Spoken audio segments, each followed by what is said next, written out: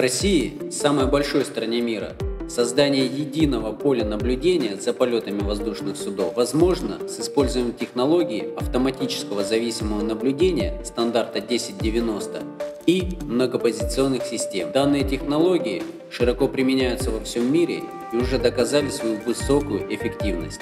Многопозиционные системы позволяют создавать поле наблюдения в труднодоступных районах страны, в районах со сложным рельефом местности, в условиях высотной городской застройки, во всех классах воздушного пространства. Способность вести наблюдение в воздушном пространстве класса G является большим преимуществом. Это позволяет обеспечить безопасность полетов авиации общего назначения и стремительно развивающихся в России беспилотных летательных аппаратов.